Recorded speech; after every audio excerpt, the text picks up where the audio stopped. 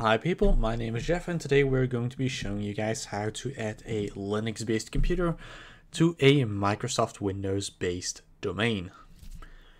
For this example we will be using Windows Server 2019 running Active Directory, and on the Linux side we will be using Centos 8.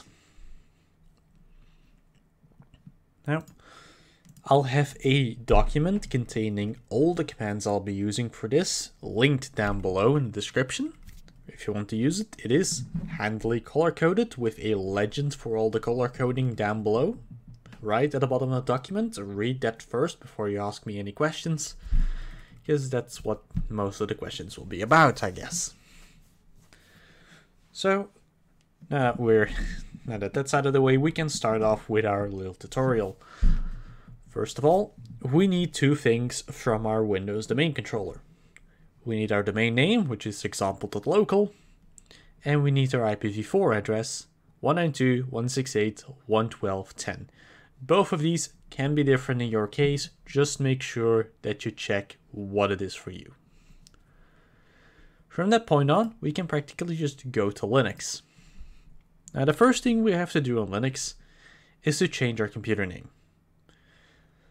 So we'll just click right up here in the top right corner, go to settings, go to details, and change the computer name. In my case, it'll be saying Centos because I already changed it, but as long as it doesn't end in .local domain like it does on default, you'll be fine. After that, we have to go back to settings actually, because we need to go to Network settings, to wired, IPv4, and we're going to turn automatic DNS off. IPv4 method DHCP is perfectly fine to stay, and here we're going to be entering the IP address of our domain controller. This will allow our computer to translate the domain name to our domain controller and actually make the connection. So we're just going to press apply, and that's everything we're going to be doing graphically. From now on, everything's going to be command line because it's Linux.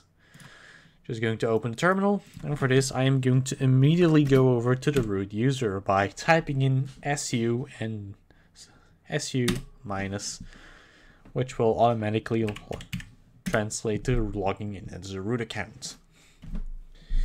And the root account on Linux is the account that's practically allowed to do everything like the administrator account on Windows, but with even more privileges. So first of all, we're going to need to edit the text document. This we're going to be using Nano, and the text document we're going to be editing is going to be located in etc, and it's going to be called resolve.conf.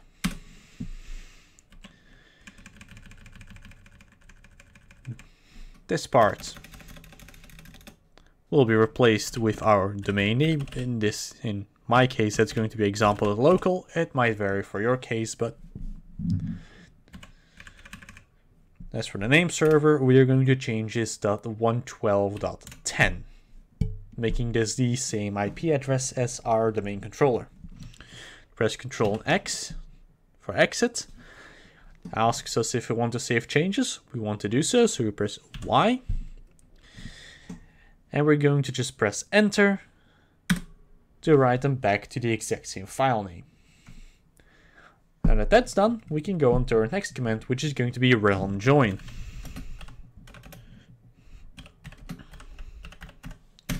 And realm join will allow us to join a realm, which is the Linux term for a domain. But we are going to have, I want to have join there. No idea why that disappeared. But for us to be able to join into a domain, we're going to have to specify a user that is used to log into the domain. In our case, that's going to be the good old administrator. And the administrator is going to log in to example.local.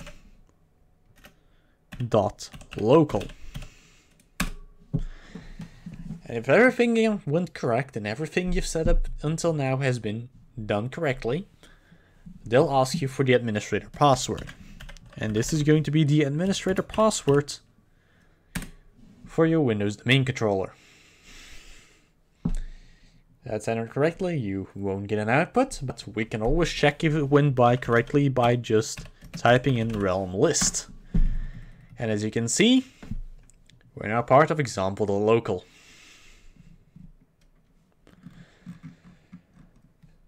Now, if I just type in ID and I want to get the ID for administrator, it's going to say it can't find administrator. Which is weird because we just logged into the domain with the administrator account. And that's because Linux at the moment is set up to only recognize that this is a domain user if we add example.local to the end of it. And then it'll give us our output. And this will get quite tedious if you have to be logging in all the time.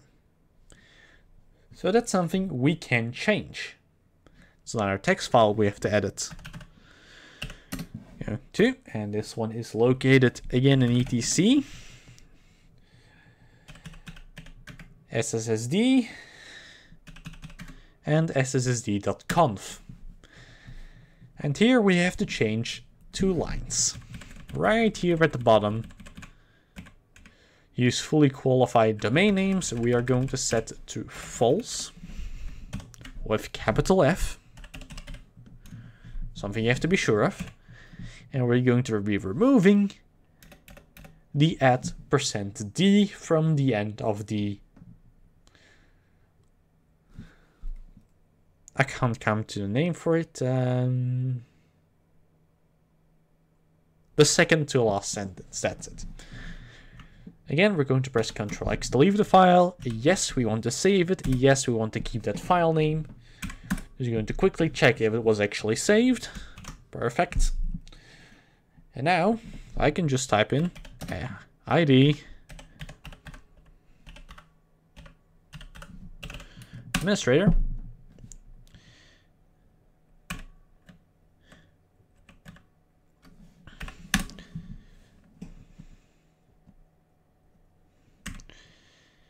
Oh wait, one thing, I forgot one thing. You have to restart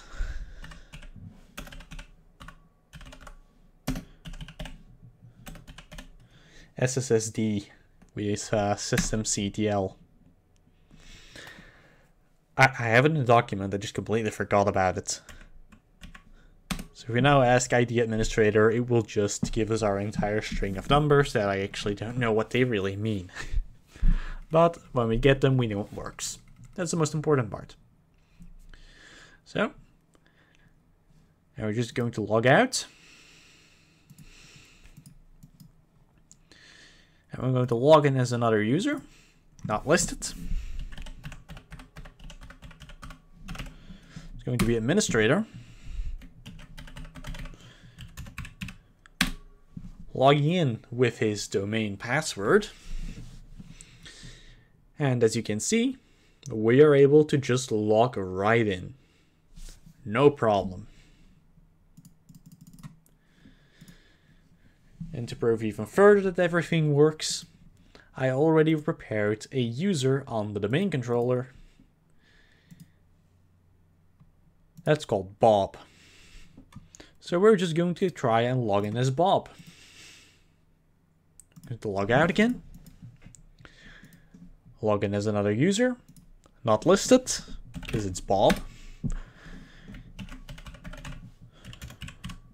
And Bob will just log in just like that. And at this point, they're practically done. Your Centos computer has been fully connected to the domain controller. And if we go and look in computers, it'll even show up right here with the computer name that we gave it, which was Centos. Will be typed fully in capitals because that's just how the domain controller does it. So don't really worry about that. But I want to thank you all for watching. Hope you enjoyed it. Hope it worked for you, most importantly. Again, I'll have a document linked down below in the description that has all the commands I used in the correct order. It even has a systemctl, one that I forgot about.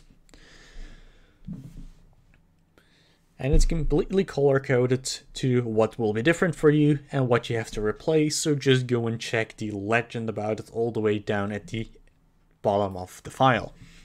It's page 3, it's not that far.